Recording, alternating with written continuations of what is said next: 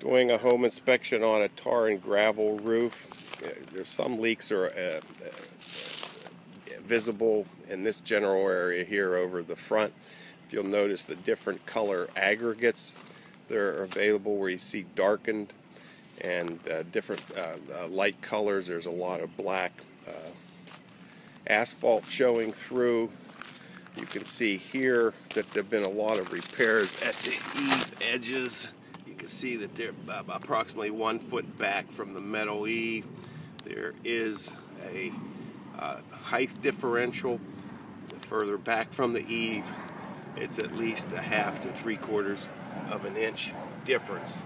And if you notice the color differential as well as the asphalt. Been a number of different repairs throughout the whole roof system, and this has a low slope roof, and over the carport area there's also some repairs that have been made.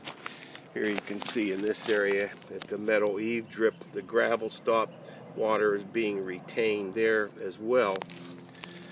You can see the difference of stepping down onto the carport.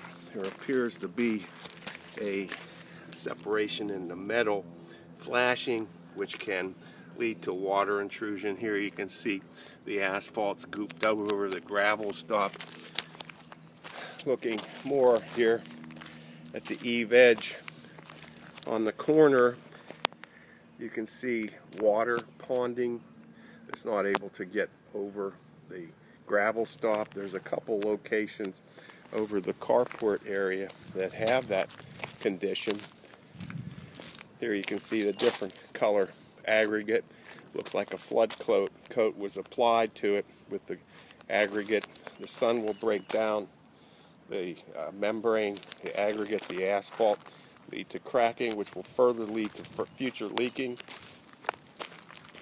Here on the opposite corner of the carport, you can see that a lot of water is being retained, whereas the gravel stop is at a higher elevation than the field.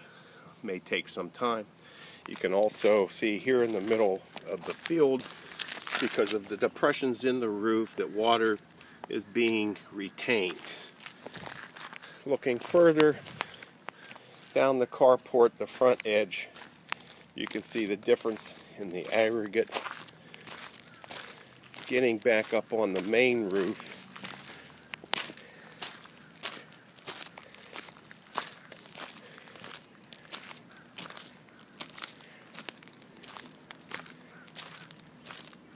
it's two TV dishes that are mounted. The way it appears, the way they're attached, they're not inside pitch pans, which can lead to leaking. Here I'm on the back side of the home, and you can see multiple repairs that have been made. And here we also see where water is being retained. It appears that repairs have been made the whole way around the perimeter in a number of locations. Here again you can see the difference in the aggregate size and color, which indicates repairs.